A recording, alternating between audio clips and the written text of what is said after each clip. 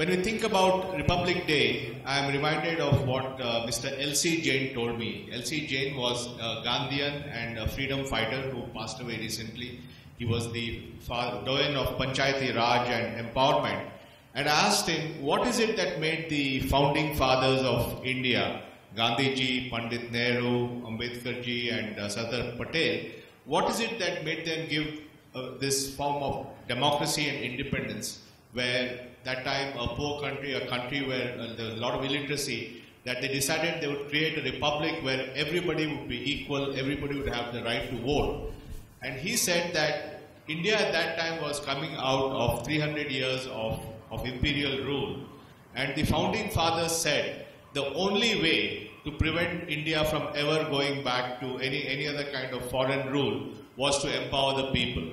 And it was that vision of theirs that only by empowering people, only by creating a republic, only by creating equality, only by giving everyone the right to vote, that is the best defense that India has against any future rule of India by somebody else. And that was the kind of vision that made the founding fathers create the Indian Republic, to create the Indian Constitution, to really look at the global, all the constitutions of the world and come out with a constitution that gave everybody, as Father said, liberty, equality, fraternity, to make sure that everybody has a role to play.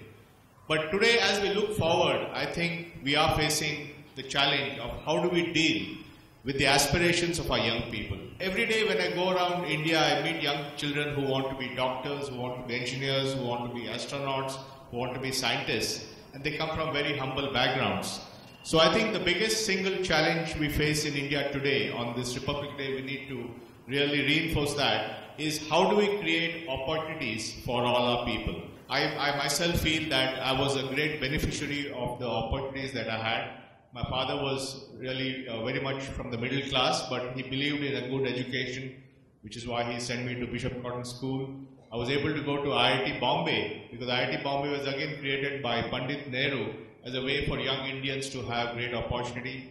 The St. John's Medical College itself is an example of a great institution created after independent India to create medical opportunity for our young potential doctors.